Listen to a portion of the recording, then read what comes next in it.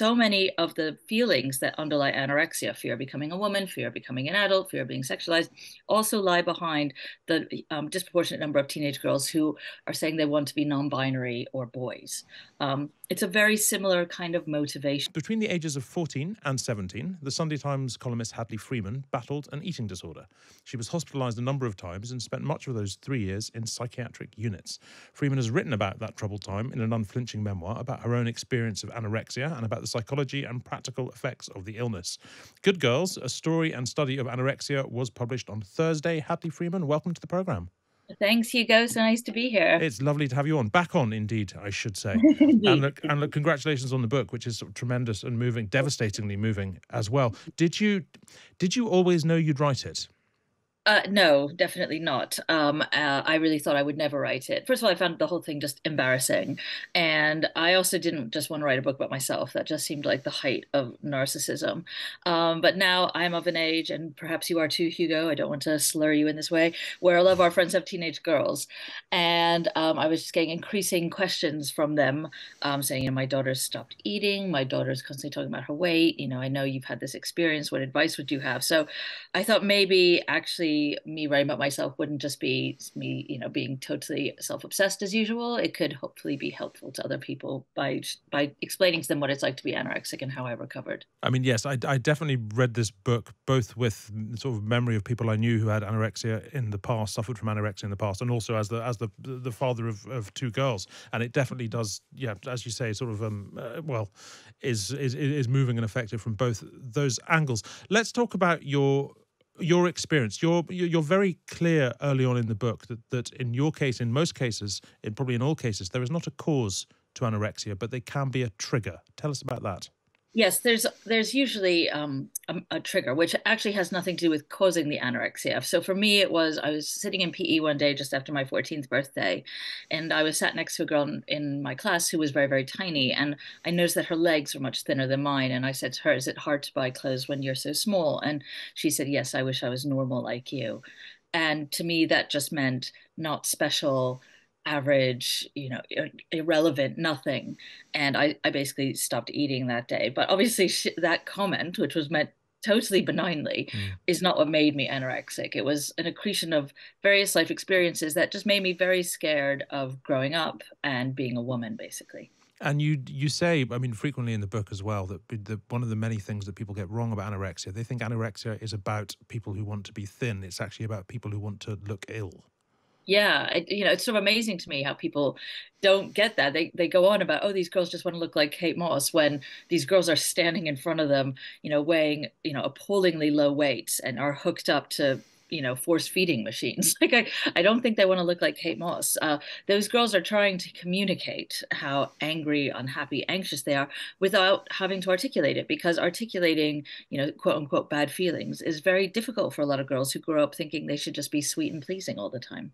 You spent so a lot of this period in various psychiatric units. I'm sure it's distressing to remember. It may be distressing for people to hear about as well. But tell us a bit about it. You write very powerfully about the humiliation of it, the humiliation of the scrutiny you're subject to in a unit like that. Yes.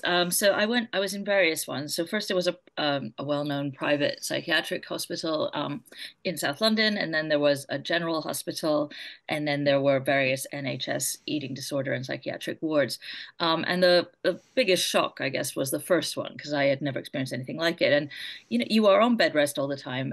Everything you do is watched. So you're watched when you eat, you watched when you go to the toilet, you watched when you're showering, and on the one hand, it feels very degrading. And on the other hand, it was an attempt to stop us from being sick or cutting ourselves or exercising, surreptitiously exercising all the time, which I did anyway.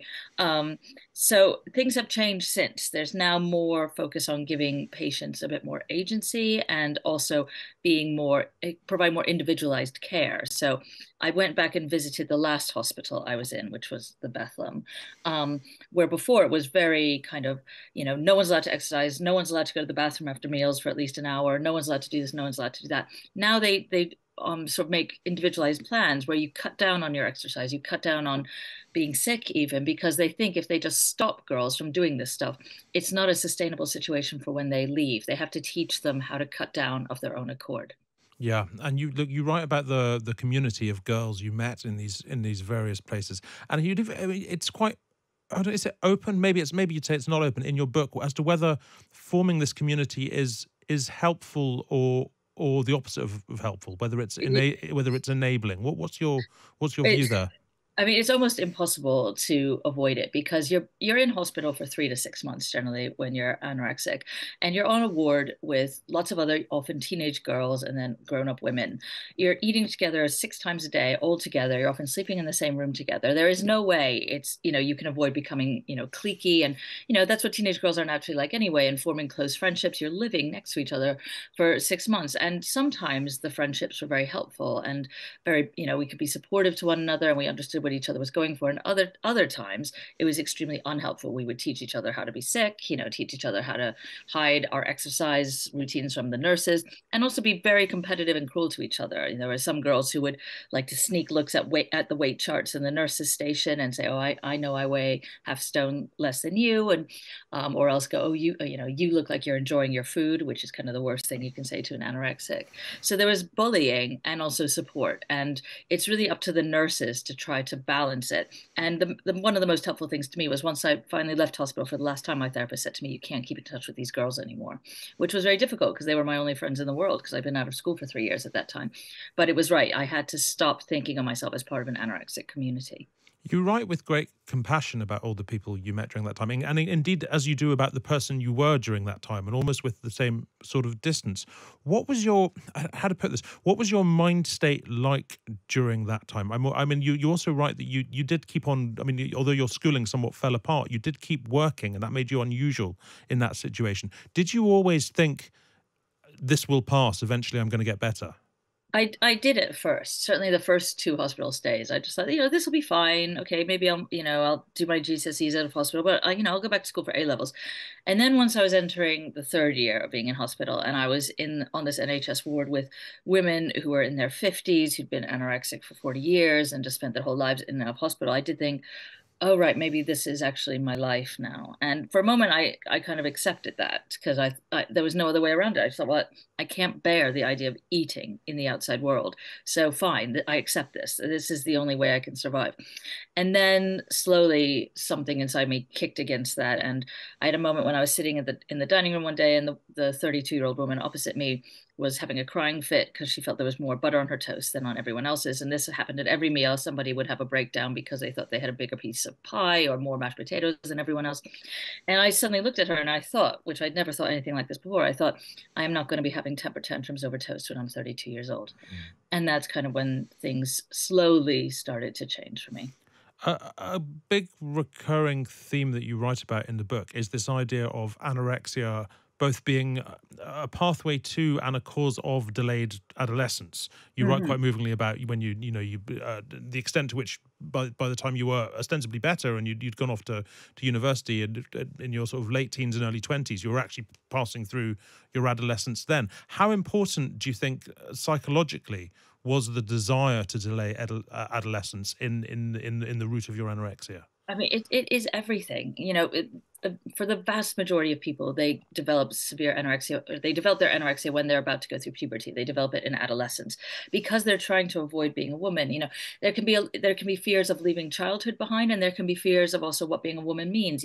Boys looking at you suddenly, men looking at you, your changing body. Suddenly, you look, ready for sex when you mentally you feel very unready for sex. So it's very much about that. It is fear of what womanhood means and fear of what leaving childhood means. Those are the main underlying elements of anorexia. I strongly believe, and everybody I know who's been through anorexia has had that same experience. And I've never met anyone who's developed anorexia later than puberty. It might have gotten worse after puberty, but certainly it kicked in around that time. And I think that people really need to understand how hard it is for girls and scary it is for girls to be facing womanhood. Your body is something very physically, visibly different. And it also means, how can you stay that good little girl that, you were once praised for being when you're suddenly becoming this seemingly sexually available woman and having to leave your parents behind? These are very difficult issues. And particularly if you're a girl who feels you're not pretty, you don't fit in, you're not going to be, seen as sexually attractive.